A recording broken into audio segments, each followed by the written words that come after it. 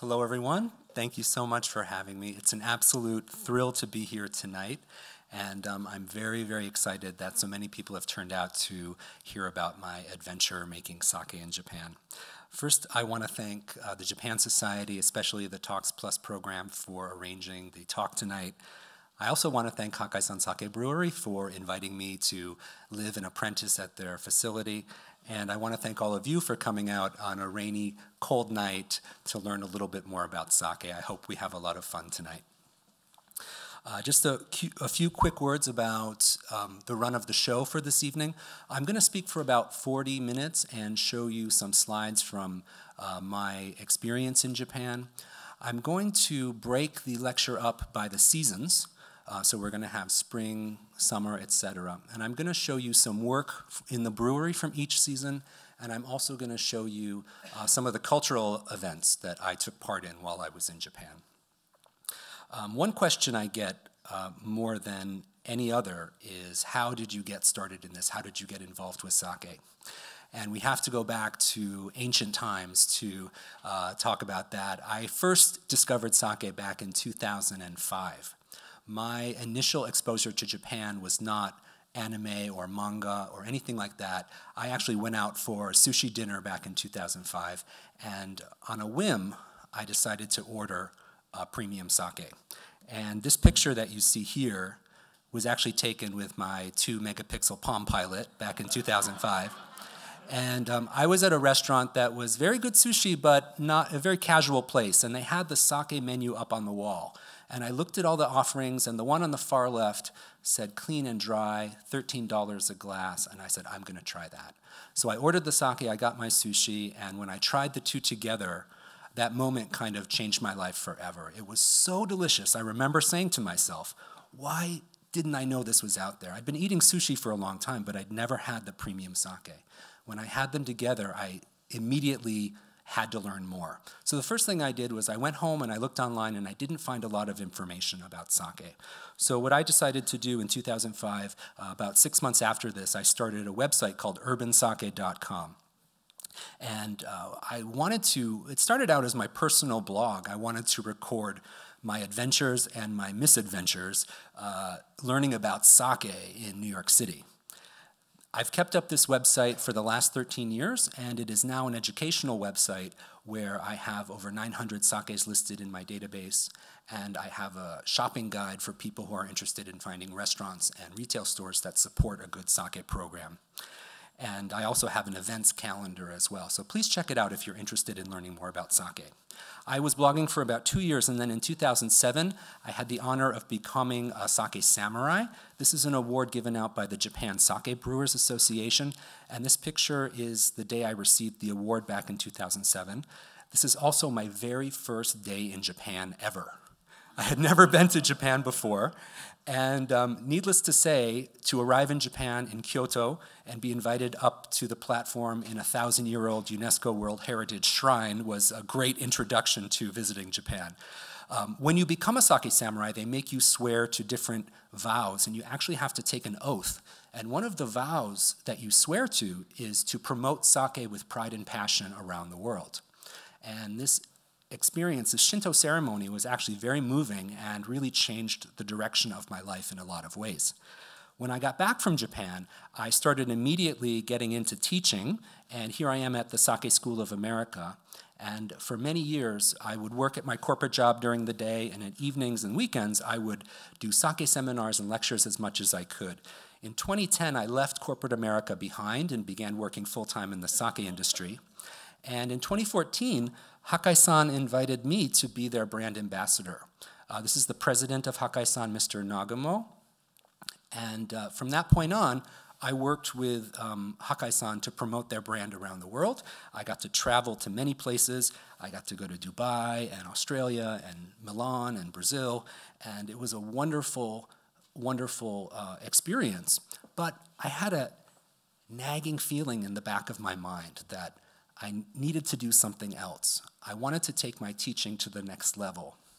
And I got into my mind that I wanted to actually work at a brewery for a year. Now, why did I want to do that? There's a few reasons why I wanted to move to Japan. The first, of course, was to become a better teacher. I wanted to improve my knowledge of the intricacies of sake brewing. That was kind of a no-brainer. Of course, I also wanted to improve my Japanese language skills. But probably most important of all, I wanted to get to know the people behind the bottle. Sake is more than just a liquid in a bottle. The brewers, the kurabito that make the sake, and their culture that they create at the brewery really, for me, gives sake meaning. And I always call Japanese sake, I call it Japanese culture in a cup. For me, it's a real distillation of the best parts of Japanese culture in a beverage. So that was really important to me. I wanted to get to know the people behind the brand that I was representing. And of course, I wanted to navigate the local culture, customs, and of course, eat the food. That's one thing I was really looking forward to. So with the help of Hakkaisan, I applied for a visa, and I received what's known as a cultural activities visa to study sake making. I didn't realize it at the time, but this type of visa is given out to people who study the martial arts in Japan, or if they study ikebana, flower arranging, or Japanese calligraphy. I found out, and here's the visa that I got, I found out after the year was over that I was the first person ever to receive a cultural activities visa to study the art of sake making. So that was a really surprising thing I didn't realize, and I hope that I'm the first of many more to study sake in Japan. A little bit about the brewery I went to. So I went to Hakkaisan Brewery. It's located in Niigata, Japan, which you see here in pink. The star represents Tokyo, and it's about 90 minutes by bullet train from Tokyo one way. The name Hakkaisan means 8-peaked mountain. So this is Hakkaisan Mountain, and our brewery is literally in the shadow of this mountain. And there are 8 peaks at the top, and they're a little hard to see, so I called them out for you right there. Not only can you see this mountain from the brewery itself, but more importantly, our water source comes from the foothills of this mountain. So we are constantly in view of this mountain, and our brand is named after this mountain. Here you see on the left, you see the water source of Hakkaisan. This is Raiden-sama no Mizu, and this is a snowmelt mountain spring water. It's some of the softest water in Japan. In the upper right, you see a snow scene. This area of Niigata is exceedingly famous for the very heavy snowfall that it receives. And in the bottom right, you get a little preview of what we'll be tasting tonight. We have 3 sakes that we're going to be previewing, and I'll tell you a little bit more about those sakes at the end of the lecture. So we're going to start with autumn for my internship, and I made my way to Japan actually on October 1st. And does anyone know what October 1st is? It's Sake Day, that's right. So I actually, by chance, I started my internship on International Sake Day, and this was my first view of Hakkaisan Mountain. This is actually taken from the bullet train as I pulled into the station. I arrived, and they put me right to work. I started working at the rice milling facility. This is where sake production starts, so logically they had me start here. And this is a scene from inside the rice milling facility where you can see all the rice stacked up. And the job of this facility is to polish and mill the rice. So we want to mill the rice. Why do they do that? Well, sake rice is different from eating rice. The primary difference with sake rice is that the starch is concentrated in the core of the grain. The outer layers of sake rice contain the fats and the proteins and the vitamins, and those things we actually want to polish away and isolate that starch in the center. Here you can see some sake rice close up, and you see that little opaque area in the middle? That is the starchy core. They call that shinpaku, or the white heart of the grain in Japanese. The way this machine works is that the rice is put into the hopper, and using gravity, it's dropped over a spinning milling stone. A little bit of the rice grain is scraped away, and then the powder is shaken off, and then it goes back up to the top, and around it goes. It takes about 48 hours to mill a grain of rice from 100% down to 50% remaining. One of the jobs that I had to do was here. This is the pipe coming off the machine that offloads the finished milled sake rice. And you can see I have a bag there, and I push a foot pedal, and 30 kilograms of rice come out, and I have to catch it in this reusable bag and zip it shut. And then I have to stack it 5 bags high on this pallet.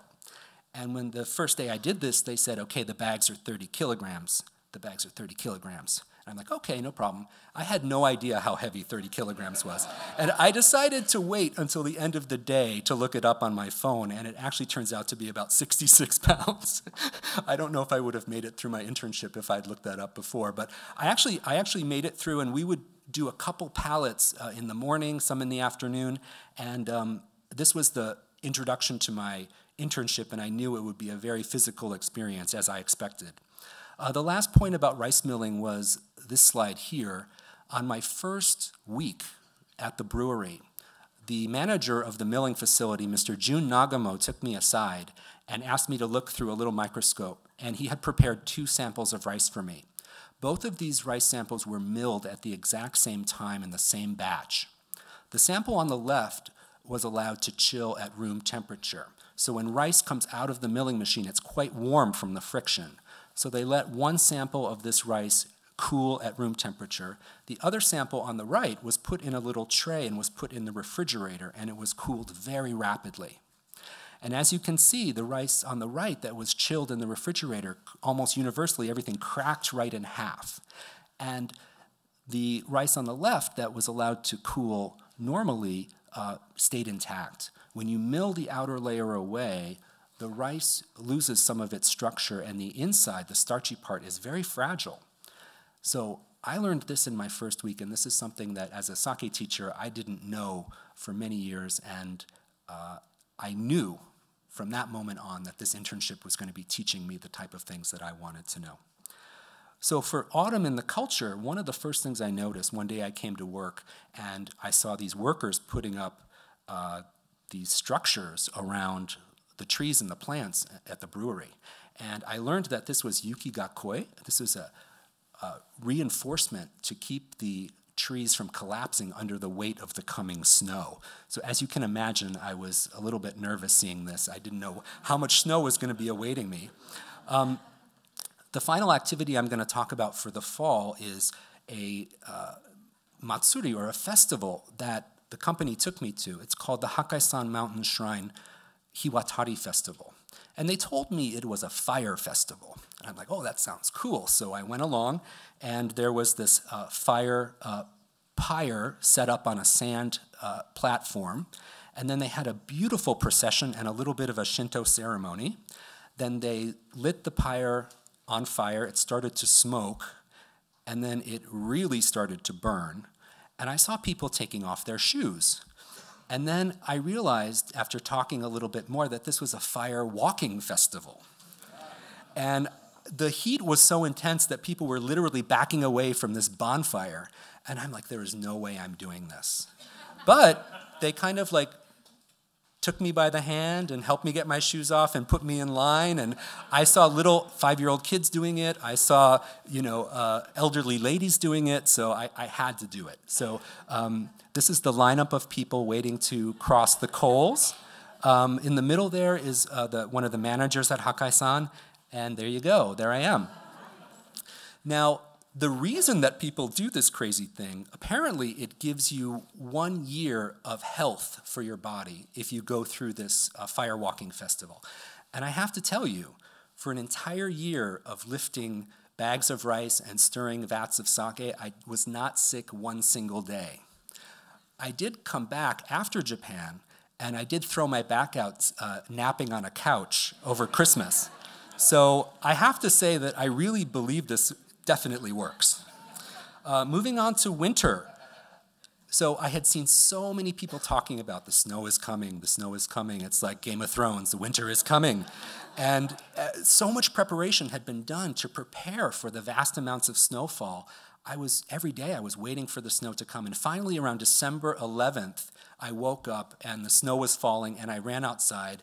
And you can see how happy I was. I had to take a snow selfie because I was so excited. Just to give you a few snapshots, this is the Hachikura, which is a Hakkaisan gift shop and a little library at the brewery. This is one of the mid-December, and by the end of December, we were looking like this.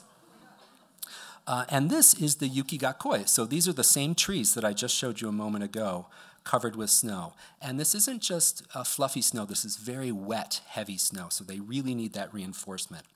The other thing that was really fun was this. I had never seen this before. This is called shosetsu pipe, and this is common in Niigata and a little bit in Yamagata, I heard.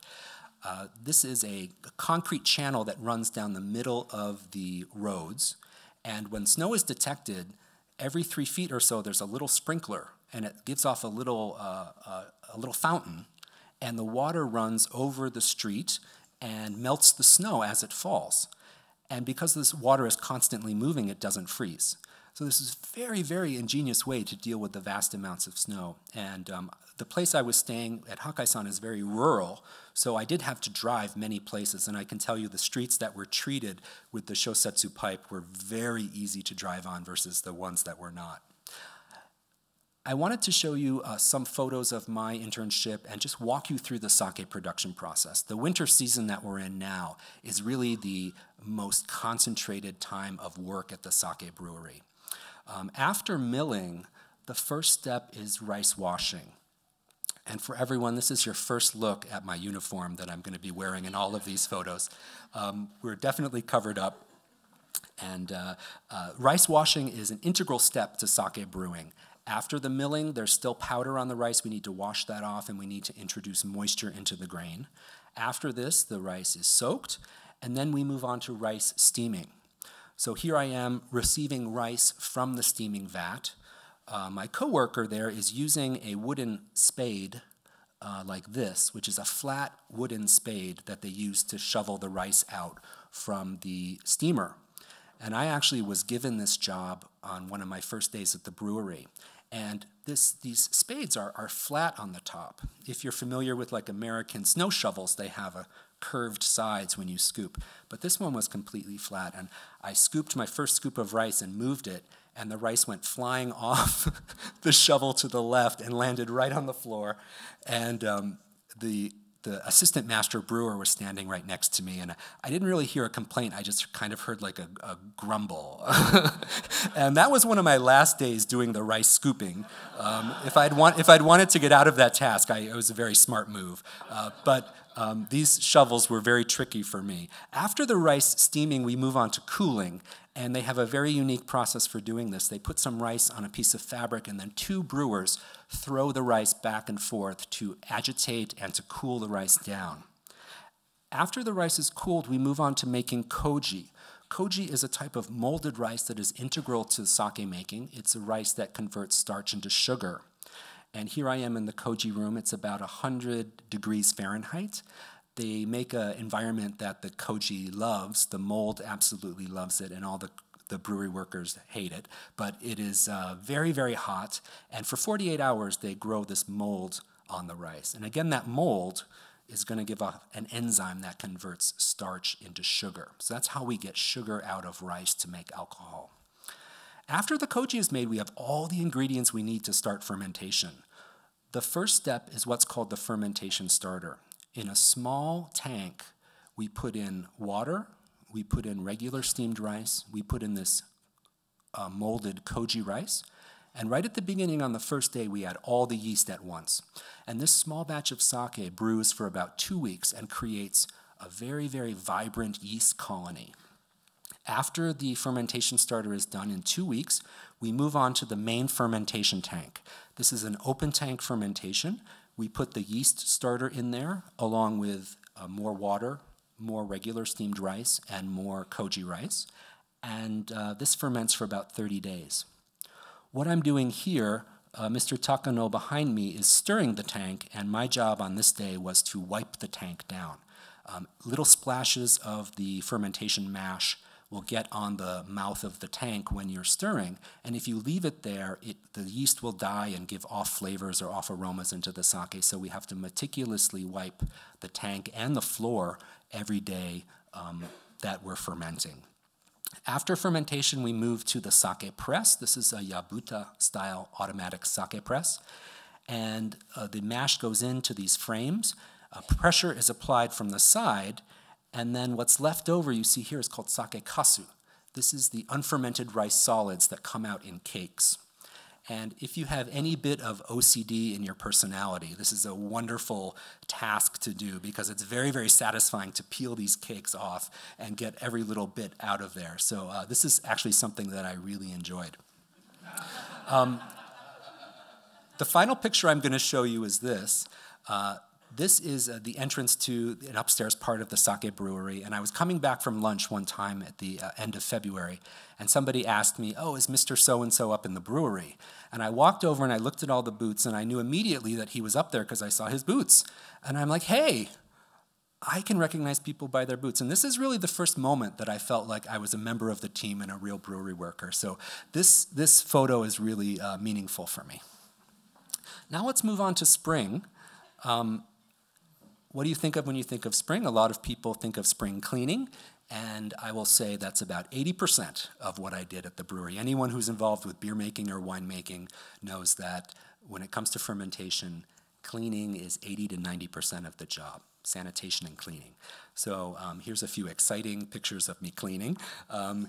This is my best friend at the brewery. The first Japanese word I learned was moppu, moppu, moppu. Mop, of course. And I would mop the entire floor around all the tanks. We would stir the tanks twice a day, and the floor again needed to be meticulously cleaned. This was a task I will never forget. This is called the fukuro panchi, or fukuro punch. Fukuro means bag or sack. And this sack is actually used in one of the methods for pressing sake. I showed you the automatic press before, but in this method, they take the moromi mash, they fill it into these individual bags, they lay them into a container, and they're pressed from above. When the pressing is done, the bags need to be turned inside out, and the kasu, that leftover lees, needs to be scraped out. After that, the bags need to be very meticulously cleaned multiple times. And what they asked me to do is to fill the bags halfway with water, twist the open end close, hold it like an accordion, and press vigorously with both hands. This would force the air and the water through the fabric and clean the very, very small particulate of any leftover mash. So on this particular day, I took a picture because they assigned me to do the entire batch of bags, which was 250 bags, in one morning before lunch. And if you've gone through them once, they actually require several rounds of this. So the fukuro punch was something I will definitely never forget. And if you're feeling particularly angry at somebody, this is a really wonderful way to work out your aggressions. The next thing I wanted to show you was cleaning of the pumps. So another very practical thing that I didn't think about. When I was a sake teacher before this experience, I had all the textbook knowledge, but none of the real background information. If you have 7,000 liters of sake mash, how actually do you get it from the tank into that press? Well, the answer is tubes and pumps, and cleaning the pumps was another thing that I had to do. And believe it or not, this sounds like hazing, but it wasn't.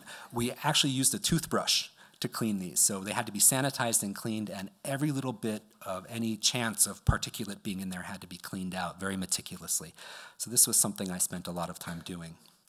The next thing we did in this season was sansai foraging. So I actually was invited to go foraging for wild mountain vegetables. And the vegetable that I was hunting on this journey was called zenmai. It's like a large fiddlehead fern.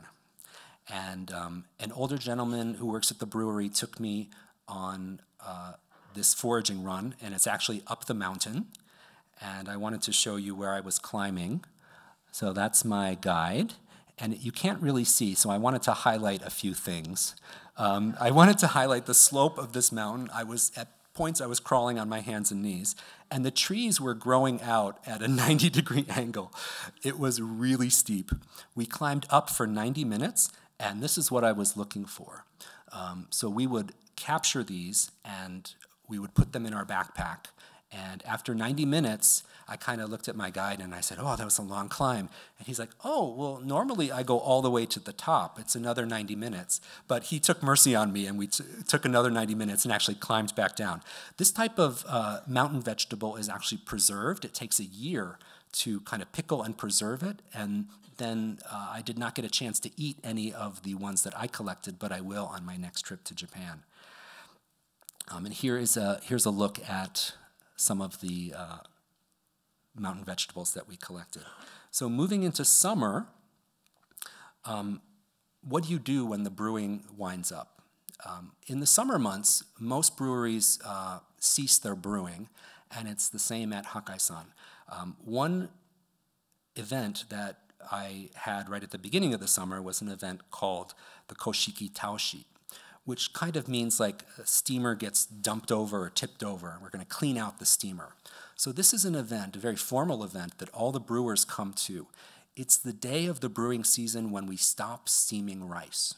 There's still sake brewing, we have tanks going, but there comes this day every season where we stop, we don't need any more rice because we're not creating any new tanks.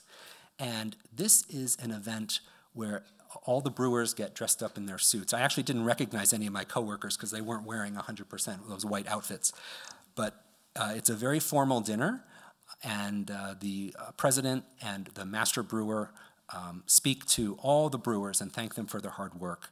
And it was very interesting to see this event happening. The next place I worked after my work at the brewery was done was called a facility called the yukimuro. This is the lobby of this building, and the yukimuro is actually a snow storage cellar. And what do I mean by that? Well, this is actually inside the yukimuro. This is 1,000 tons of snow, and it's a large insulated room, and on the other side of that wall there, that partition, there's 20 stainless steel sake tanks. And this sake is aged for 3 years using the cold from the snow alone. So there's no electricity used to chill these tanks. This is a way for Hakkaisan to make use of its natural resource, which is snow. So this room is insulated and it keeps the sake chilled between 3 and 5 degrees Celsius for the entire year.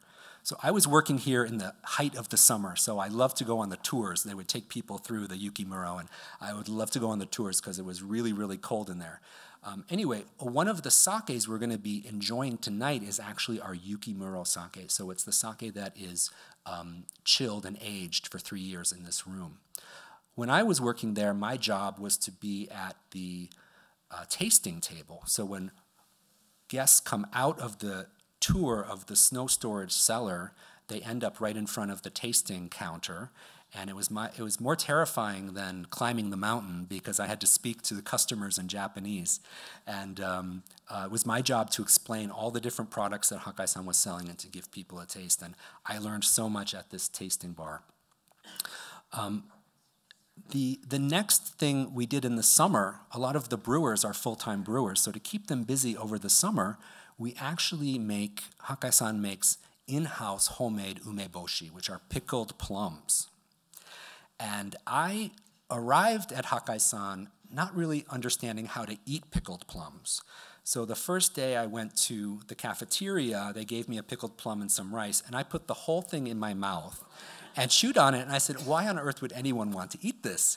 I realized later, after watching some of my coworkers, that you're supposed to eat little bits of this pickled plum with bites of rice, and eventually I discovered how to eat it properly, and it was absolutely delicious. So I told the brewers that when they make the next batch of pickled plums, I wanted to be involved in the process. So this is the arrival of the raw plums. They are hard as a rock and green. So not at all what you would expect if you know what pickled plums look like. The first thing we did is we sat around and we picked out, with a little wooden toothpick, we picked out all the stems of the pickled plums and washed them. And then we added salt, and we put them in a container with a weight on top and packaged it up. So this was in June. And then we're going to flash forward to July. And when we opened up the container, this is what we saw. So the salt had brought out a lot of moisture out of the pickled plums, but they were still green and yellow color. So how do we get them to be red like they're supposed to be? Well, the answer is in July we put in red shiso. So this is a red shiso leaf that we bought, and we mix it with salt, and we mash it and we mash it. We get out as much moisture as we can out of the red shiso. And then that is added on a thick layer on top of the plums as they stand. And then that is packaged up and it's allowed to sit for another month. In August, at the hottest time of the year, this package is opened again, and the pickled plums and the shiso are dried out over 2 to 3 days out in the August sun. And we would have to go out every few hours and turn each little plum by hand, and they would develop a firm outer skin, and then they were put back in the soaking liquid. And after that, they're pretty much done. They usually let this age for a year, and this was a fantastic, wonderful experience making these pickled plums. And I really, really came to love the taste of these with the rice. At the end of my time, another really important event for me was my going away party. And I had this was a magical night for sure. First of all, this is Mr. Sano. He is the director of the Shain Shokudo, which is the employee cafeteria. And he would welcome me every day to the cafeteria, and he was always watching me very carefully because some things I liked and the few things they would serve were not my favorite, so he was always checking up on me to make sure I was getting enough to eat. And a few weeks before my going away party, he just casually asked me what were some of my favorite foods, and I said, well, my favorite food in the whole world is chicken pot pie. And he's like, okay, and he looked kind of quizzically, and then I show up to my going away party, and he had made individual chicken pot pies for everybody. So I got to see my entire company eat chicken pot pie for the first time, which was my favorite food growing up. So that was really fun. And everyone dutifully came up to me and said how much they loved chicken pot pie. I don't know if it was true. This is Mr. Tanaka, who is the assistant toji, or master brewer. This was the gentleman who was standing next to me when the rice slipped off the scoop. And he was also the leader of the umeboshi making, and he is presenting me with my own jar of homemade umeboshi to bring back to New York. And that was very, very special to me. And lastly, this is Mr. Takao. And not only is Mr. Takao one of the most seasoned brewers at the brewery, but he is also a master carpenter. And he presented me with one of the shovels that I used to scoop the rice, where the rice went flying off it. So he actually made me my own brewing implements, which was very, very, very sweet and very touching. And this was my final view, very similar to my arrival. It was almost the exact same day, and 1 year later, I headed out, and this is from the train, leaving Hakkaisan. So I wonder, did I achieve my goal after 1 year? So I want to look back at the goals I set for moving away from my friends and family, leaving New York, and going to rural Japan. Did I improve my knowledge of sake? Absolutely. I learned so many tricks and tips, and I feel it really empowered me as a sake educator to be knowledgeable and having been in the trenches and really knowing the material inside and out. So that was a definite success. Did it improve my Japanese language skill? Well, not as much as I wanted. I learned after I got there that a lot of brewing work is quite solitary. So when I was doing the Fukuro punch for 4 hours in the morning, there weren't a lot of people standing around chit-chatting with me. So I spent a lot of time working on solitary tasks or very concentrated on brewing tasks, and there wasn't a lot of chit-chatting, and I did live by myself in a small apartment, so I didn't get as much language practice as I wanted, but that only gives me more reasons to go back to Japan in the future.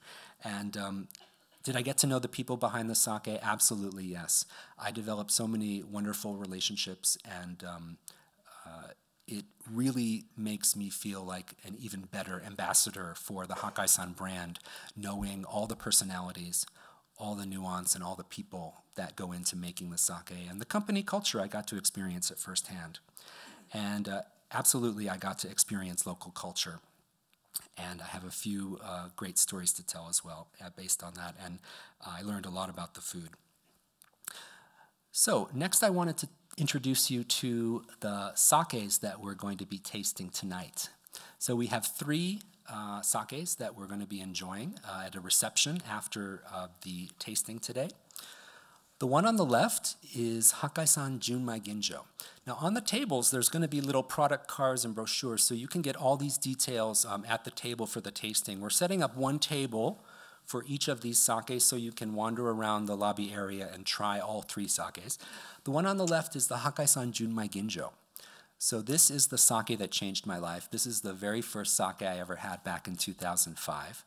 And the taste of that sake is crisp, clean, and dry.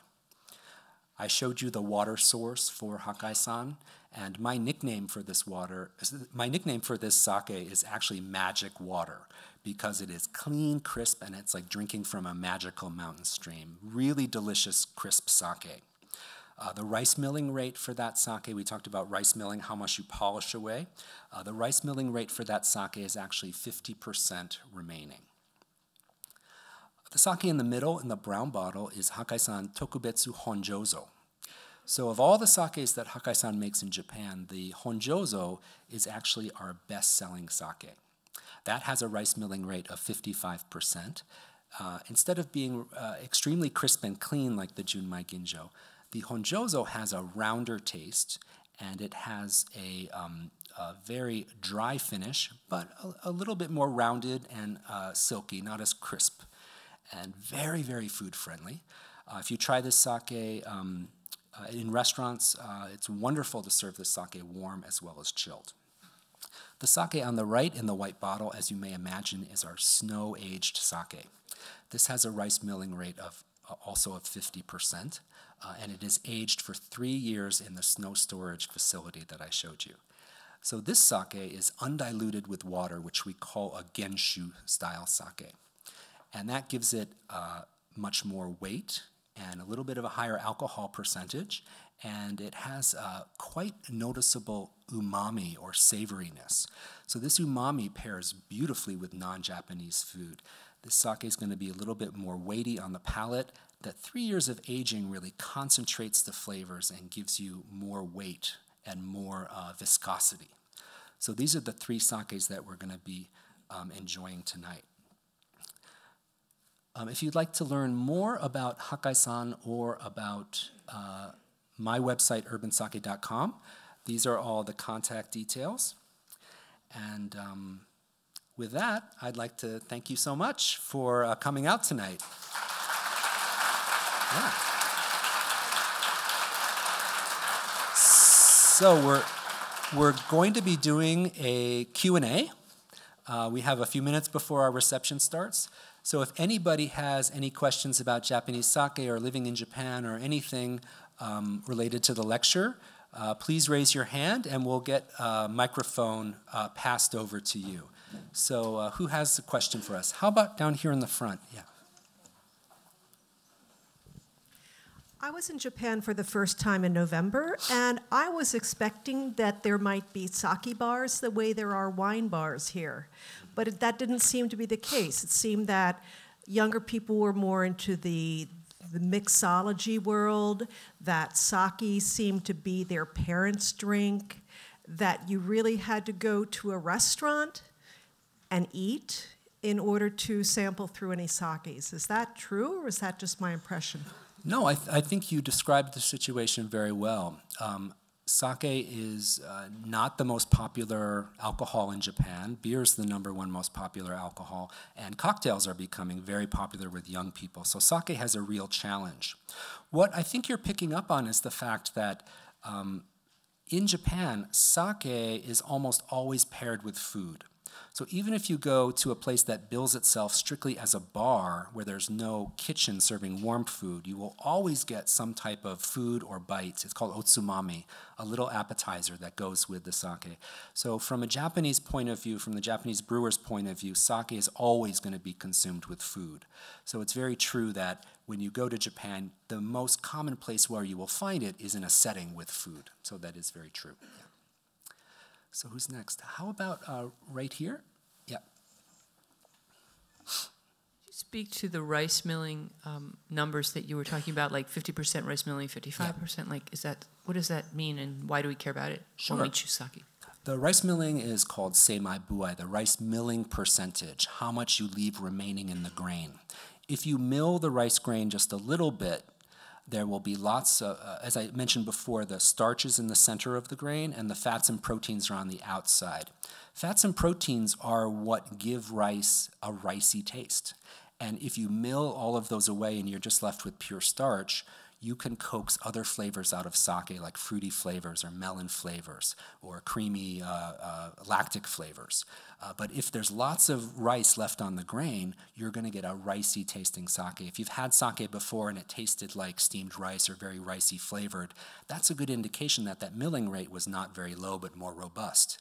If you've had a sake that is very elegant, silky, and tastes like melon or strawberry, chances are that a lot of those outer layers were milled away and you had a very small milling rate.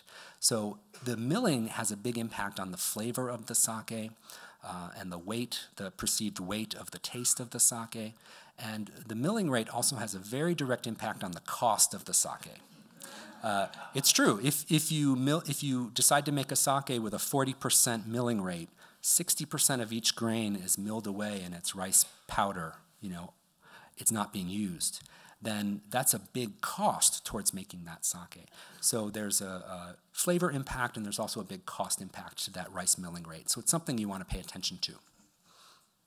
How about in the back, right there in the middle? Yeah. Oh, can you wait for a microphone?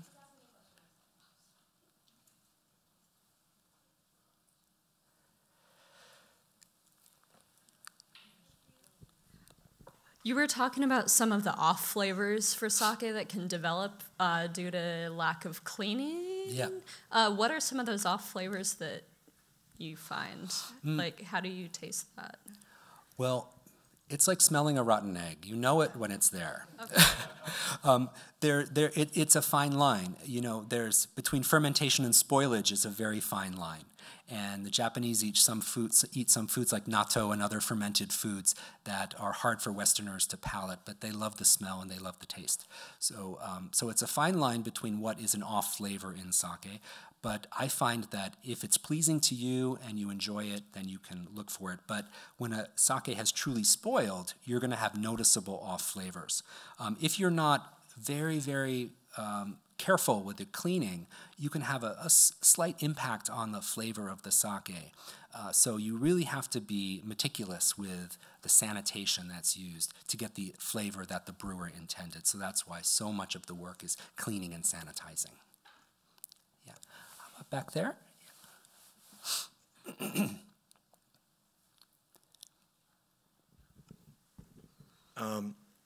Is there a reason why they showed a picture, why you showed a picture of like the cracked rice versus the uncracked on how it's cold? Yeah. And also the thing that you scraped off after you press it, is there anything that's done with the byproduct? Oh yeah, that's a great question. So the cracked rice versus the whole rice, that was just an example that it was like a lesson that the manager of that facility was showing me, that when you take the rice out of the milling machine, you can't let it chill too quickly, so we can't put it in a cold area. You need to let the rice rest in a room temperature area for quite a while so that the fragile grains don't crack. That's something you want to avoid. And the kasu, the sake kasu, the leftover pressing, is an integral part of Japanese cooking. It's used in many different types of food preparation in Japan. There's pickles that are made by burying vegetables in that sake kasu. I've also seen preparations of whole fish where they bury the fish under the sake kasu and they bake it. And I've seen it used as like miso in miso soup, but they use that sake kasu instead of miso to make a very delicious soup, stews, and hot pots and things like that. So the sake kasu is used in a lot of cooking, and it can be really, really delicious and add a sake flavor to many different dishes. Yes. How about here? Yeah. We're going to get you a microphone.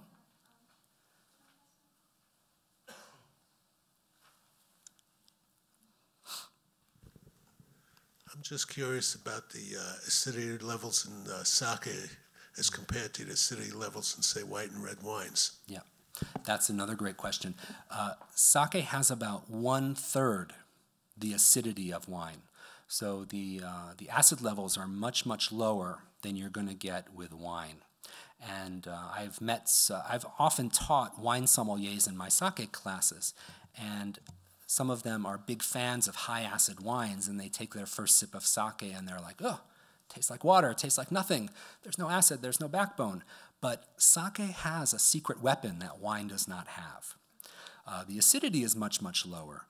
But the secret weapon of sake is that sake has 7 to 10 times the amino acid profile of wine. Now, what is amino acid? Amino acid is the building blocks of protein, and protein gives us the sense of umami. You're all familiar with this term, umami? Umami is the savory deliciousness that you find in many Japanese foods. Shiitake mushroom, sashimi, and also Western foods like Parmesan cheese are very rich in these amino acids that give you that savory deliciousness. So that is why sake pairs so beautifully with Japanese food, because umami is the base of Japanese cooking with dashi and seaweed products and fish products. There are some wine pairings that are quite difficult for sommeliers, like bitter green vegetables is a great example. Like asparagus is a notoriously difficult wine pairing, and asparagus and sake pair with absolutely no problem. So if you look for the savory notes, the umami notes across all different cuisines, it's very easy to find happy sake and food pairings. So that's kind of the secret weapon that sake has, even though it does lack some of the acidity that wine has. How about over here? Yeah. Hi.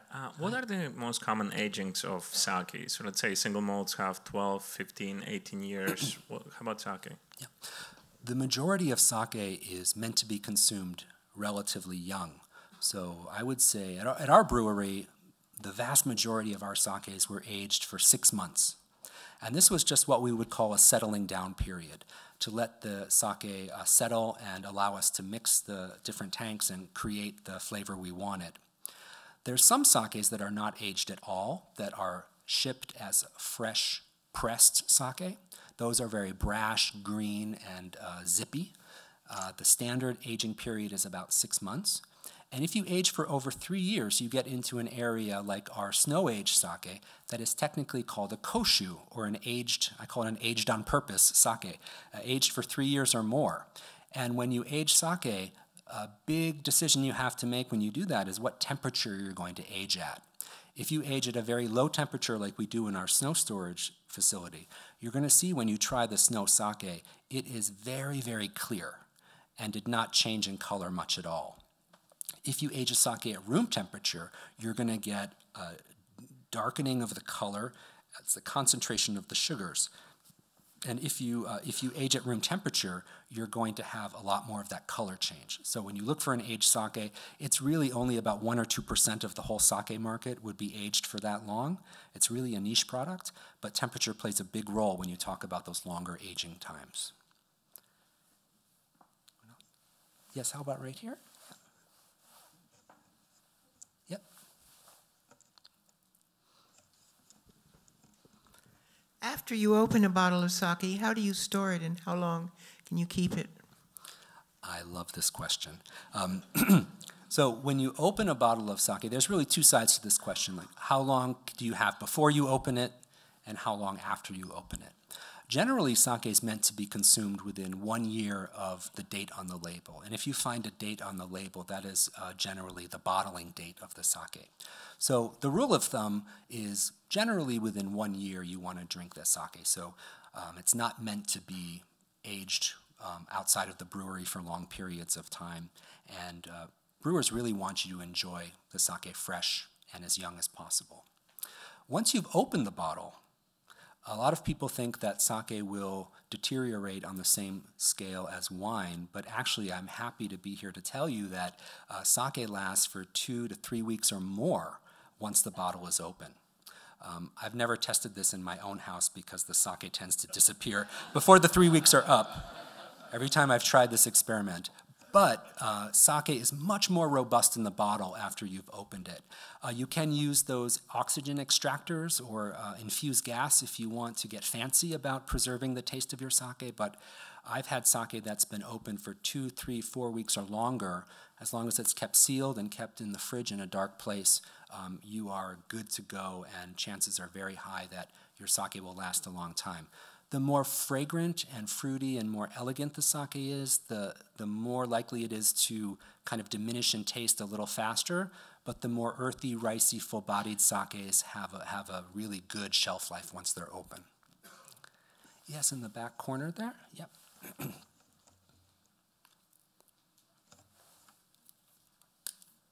Yes, that gentleman right there. Thank you. Given the artisanal nature of what's created and the obvious demand which follows because of it, I'm wondering whether we're going to see even more automation in the way parts of this are done to try and get the quantities up, to keep the costs in control, and to reach to other markets. Yes, that's a great question as well. There are breweries right now in Japan that make sake on a very, very large scale. They use lots of automation, and there are sake making machines where you put water and rice in one end and sake comes out the other. There's very little human intervention. Those sakes tend to be mass market, what we would call table sake, or non-premium sake.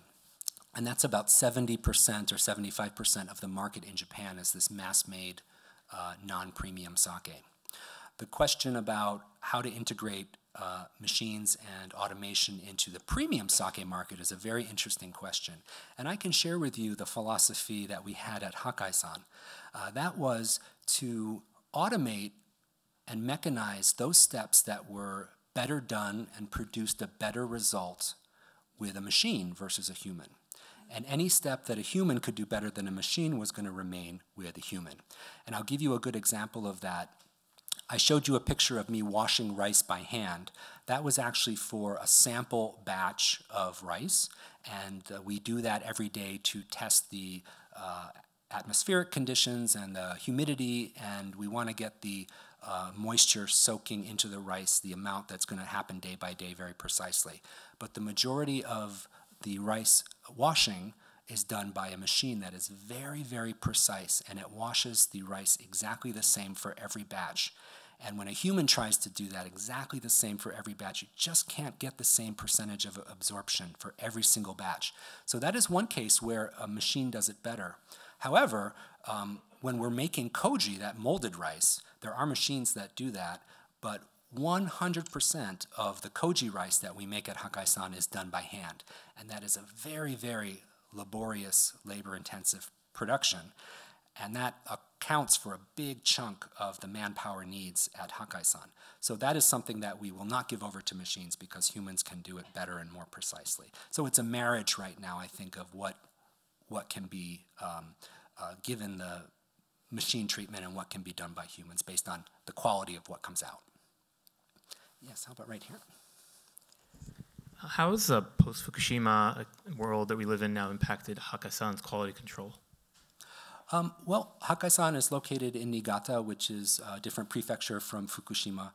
But I think that that incident has raised awareness across all industries, not just sake making, that quality control is really important. And there's all types of testing and quality assurance that is done. I didn't show in the slideshow, but I did several days working in the laboratory where they would test a sample from every single batch every single day.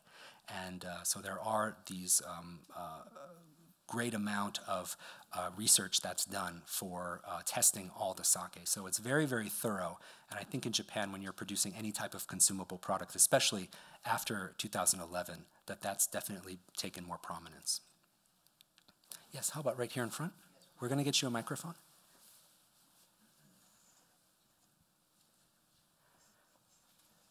I was curious if you could explain the implications of filtered versus unfiltered sake.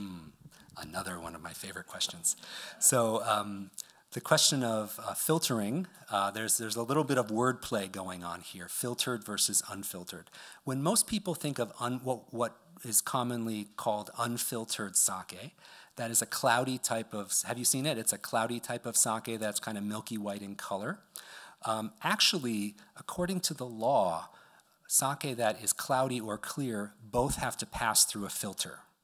So calling it unfiltered is a little bit of a misnomer. So I like to refer to it as cloudy or clear sake.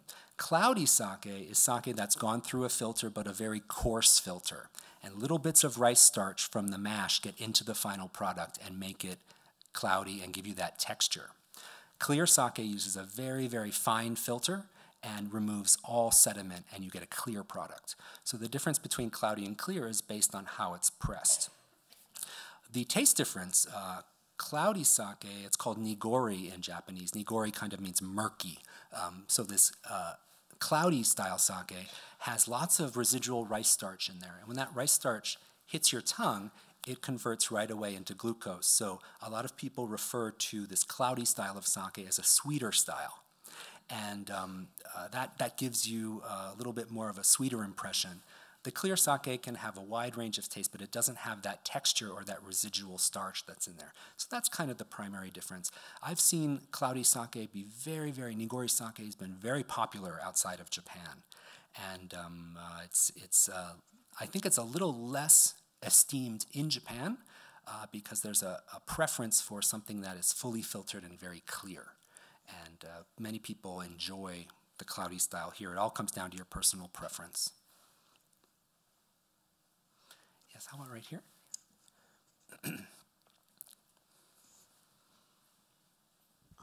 Packaging. In Japan, you see those barrels of sake. Tell me about those. How do you use them? Well, the large, you mean the large barrels with the writing on them? Yes, at temples, yes. So the large barrels that you see displayed at temples in Japan, that's called a taru, T-A-R-U, a taru.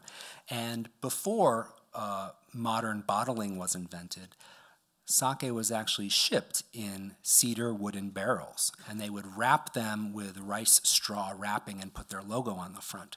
So this, in modern day, this became a kind of a symbol of sake brewery. And when a sake brewery donates sake to a temple, the temple will display their barrel outside the temple. Now, the sake is not actually in there for people to go drink, but it's a symbol of their sake being donated for use at the temple. So we're getting close to our reception time, so I'll take one more question. How about right here? Yes.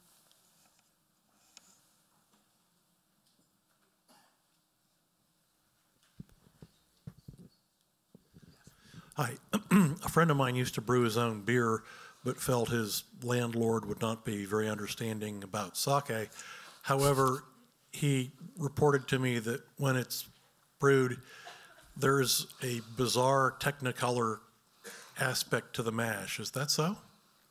Turns all he said he was afraid to do it at home because he thought it was going to turn all kinds of colors, and his landlord would walk in and assume that he was just doing, homemade nukes or something.